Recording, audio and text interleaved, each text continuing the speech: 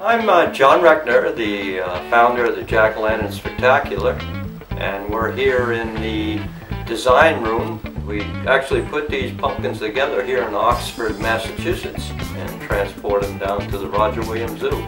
Now once we design what we have our design on the pumpkin, we just use a simple ballpoint pen. And then when we're completed with that design, we want something more permanent. We use an oil-based marker. Now the nice feature of the oil-based marker is that we get heavy downpours at the zoo and the ink in the image won't run off. The actual tools, much like a clay tool, and that allows us to make some of our more finer, intricate cuttings in the image. And then the $1 paring knife.